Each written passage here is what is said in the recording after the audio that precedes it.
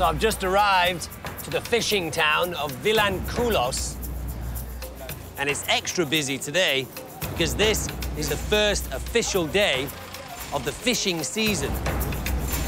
To preserve their fish populations, Mozambique has adopted strict fishing guidelines. The livelihood of the entire town depend on it. Bringing in big catches, able to feed their families, able to use that fish as currency to buy other things. It's a big celebration. You can see how much of a big deal it is for this town.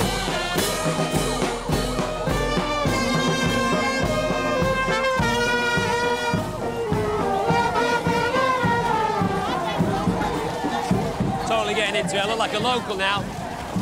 Fun celebrations here, but it's time to head to the shore where all the fishing action is. Trying to create a massive water trap for these fish. So the nets are like this. Here's the shore, and it's gradually just getting pulled further and further in. The net is tightening. You can feel the weight behind this net. I think we're getting closer and closer to actually a little bit of fish action because the rope is getting more and more taut. And now we haul in the loot. It looks like chaos, but it's not. It's a very organised community.